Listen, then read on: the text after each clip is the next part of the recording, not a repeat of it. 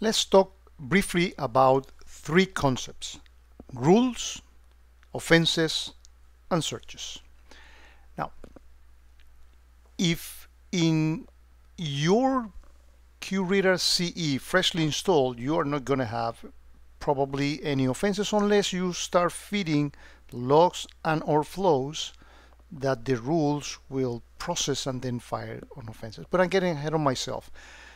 All I'm saying is here is I'm using not my QRadar CE but my full-blown QRadar because I do have threats and attacks and stuff that fires offenses in it. So forgive me for that, but you'll see that things work the same in your system. So if you want to see the QRadar rules that are in your system, there are two ways. One is the traditional way, in which you click here under rules, and you get to this panel in which you can see all the rules that you have, and your system may come with, I don't know, 700 or so by default, and you can add more rules. Remember on the video that we talk about the App Exchange, that's a great source of creating rules. It's unlikely that you will be creating your own rules. Most likely that has been done by somebody else. You may be tweaking and tuning rules, but you may not, at least in the beginning, you will not be creating rules. Now, you can search for the rules by group, so you can put a name of something on the text in here and click on the magnifying glass and it will find your rules. However, I don't like this way of looking at rules because there is an app in the App Exchange, remember that video that we did about it, called Use Case Manager. I mean, this is a beauty. This is a modern interface that shows you all the dependencies, all the categories, all the actions, and more stuff that we're going to be talking later. But keep this in mind, you can add this to your QRadar CE from the App Exchange. So if we click back into offenses, we get to the offenses that I've already fired in my system. Let's take a look at one. Let's pick anyone in here, this one. When you click on the rule, you get the logic of the things that actually happened. So you get an email sent preceded by connection from a server. You can read that from yourself. But this, what this offense is, what an offense is nothing more than a short story. A short story that has something in common. In this particular case, we'll see that is the source IP. So what QRadar has seen is that it has seen events happening on multiple things, but they have a common source IP, and QRadar is putting them all together. So instead of sending you 61 things or alerts or whatever, it sends you one offense that has all these events combined, because again they have the same source IP. Best way of understanding why this offense happened is to display the rules that made the trigger. So if you click here on display and go on the rules, you see that in this particular case is only one rule. More than one rule can contribute to one offense, and we will see an example if we have time later.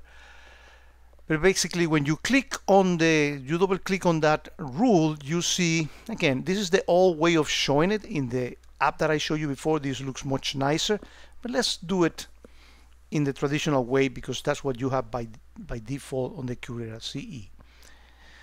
So the first thing that you need to see on the rule that is in here is that the rule has, in this particular case, two conditions.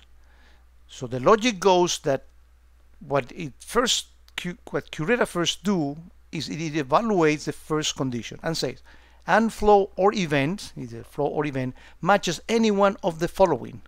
And this is what is called host definitions and host reference. These are tables that QRadar has in which you, either by providing information from a scanner or defining your network topology, or I'm not going to get into that, but basically these are tables in which you tell QRadar, hey, these are my mail server, these are my DNS server, these are my DHCP server, etc., etc. So QRadar knows that when an event or flow comes from one of the things contained in these tables, it is a mail server. That's good. So because the first condition is true, the second condition gets evaluated. And then the second condition says, and when the source IP of this event is contained in any of this, and in this particular case there's only one, and this table is called a reference set. It's a sophisticated name for just a table in QRadar. Let me actually show you that. So if we go here under admin, there is, let me actually put this on the side, there is a section here that reads reference set management, and we are looking for phishing senders. So if you look in here for phishing, I'm sure you're going to find lots of tables, but let's actually look for, see how many we have. We have phishing senders, and in it, when you click on it, we have several IPs. One of them is contained in this particular offense, and that's why that second condition got evaluated to true, and because the two conditions in this particular case of the offense were true, the actual offense fired. When the offense fire, you click on the next page on the traditional GUI, and then you can see that I'm not going to cover these conditions on severity, credibility, and relevance. We can do that later. But notice that is a check mark here and says, and ensure that the event of flow is part of an offense and is indexed by source IP. It could have been by username or any one of the gazillions of properties that QRadar extracts from the system. But in this particular case, is source IP the common thing that has put all these events into a single offense. Again, let's this briefly. When this offense fires, it dispatches a new event, and that's the name of the event and some other things, and you can have other actions like execute custom script and add things to tables, etc. I don't have time to cover that. And again, in the video description of all my videos, there is a table, there's a PDF that contains index to all those advanced topics. So that is, in a nutshell, what an offense is all about, and that offense is all about events. It's only about events, not flows. We click back into here all offenses. We can see another offense that is based only on flows. For example, let me take this one. No, actually, that's the one I took before. Let me go back, all offenses. This one is only, well, actually it's a combination of logs and flows, so it's actually it's a good one. So this has 72 events and 71 flows, and when you click here, you can actually see what those events are.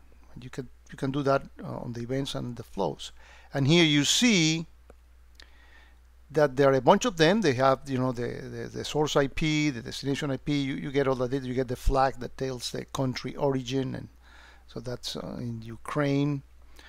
And you can do things in here, like, for example, you can sort these by source byte. I want to see what are the messages that, you know, these are attempts of communication, but nothing went back and forth.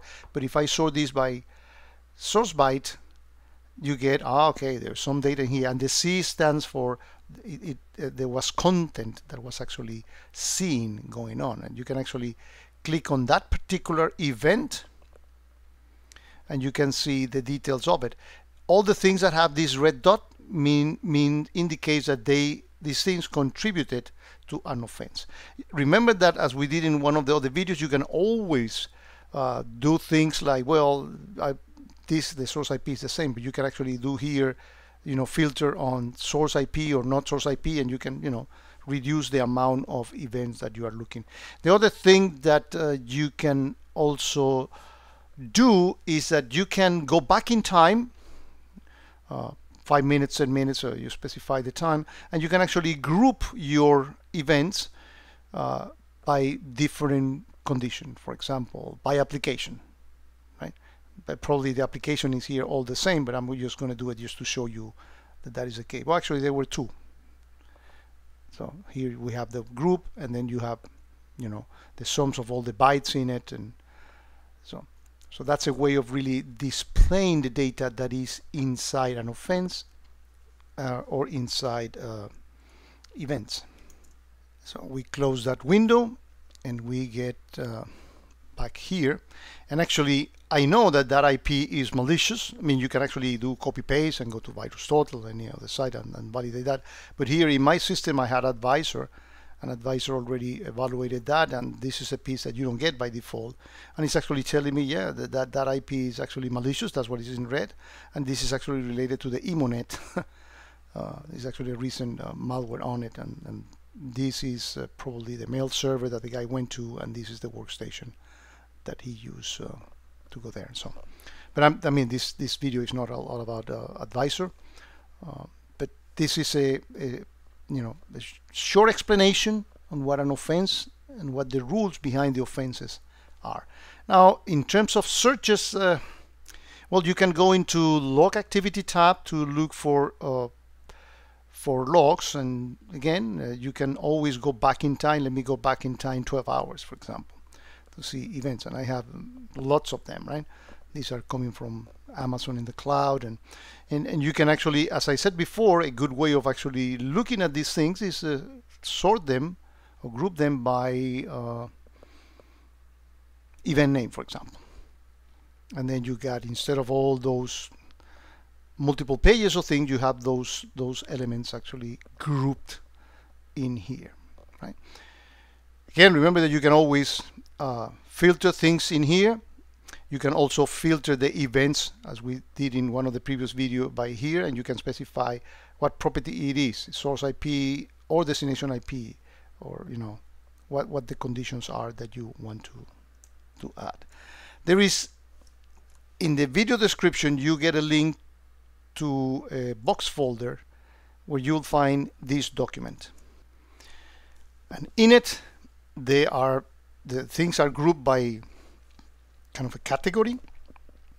There's a section on searching in QRadar, and you can click on any one of these links and get to know. I mean, I like to put, especially in the recent videos, the date, so you can see how dated things are, and this once you watch this video and you practice with your QRadar CE, you will be pretty damn good in in performing the searches. And yeah, there are like that. There are other topics. These are the pfSense one, and there are use cases, logs on the cloud, and you can refer. I mean, there are hundreds of those videos that you can search.